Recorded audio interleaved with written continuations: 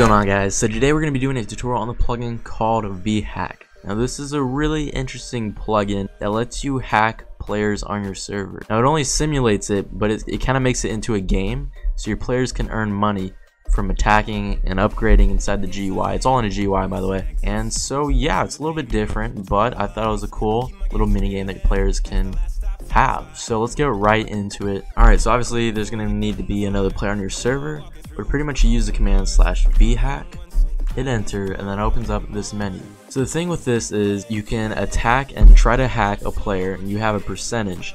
You can always upgrade. You can get a better firewall to defend yourself. You can get stronger Trojans to make your attack better. You can make it anonymous so the other players don't know you try to hack them.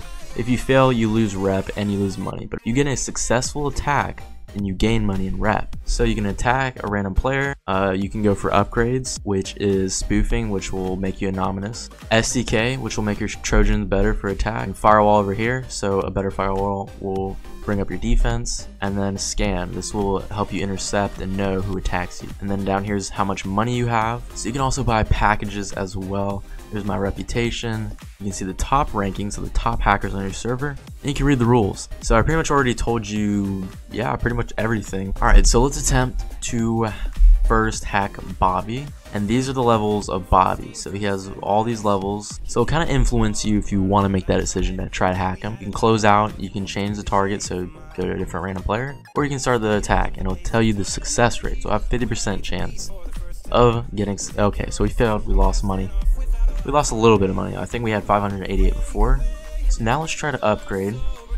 Let's try to upgrade SDK, which is stronger Trojans, and we don't have enough money, so we're literally short by like $200. Keep in mind this is not in-game money, like it has its own money system. So let's just keep attacking so we can gain more money. Obviously we still have a 50% chance, so we failed again. Holy cow. Alright, there we go. Finally. Jeez Louise, man. Alright, so now let's try to get an upgrade. Hopefully we have enough. No, we don't have enough. Alright, so after a few more attacks here and there, finally got enough money. Now let's go ahead and upgrade our SDK. So there we go. Now it's level 2. Now let's try to attack Bobby, and we should get a little bit more success going. So the success rate is now 60%. Alright, and off the bat, we got a successful attempt.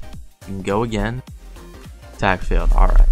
You guys kind of understand how it goes. It's really it's pretty addicting minigame, and you can make it really competitive, and they even have leaderboards for your players on this. So if you've ever wanted to become a hacker, now you can. No, I'm just kidding.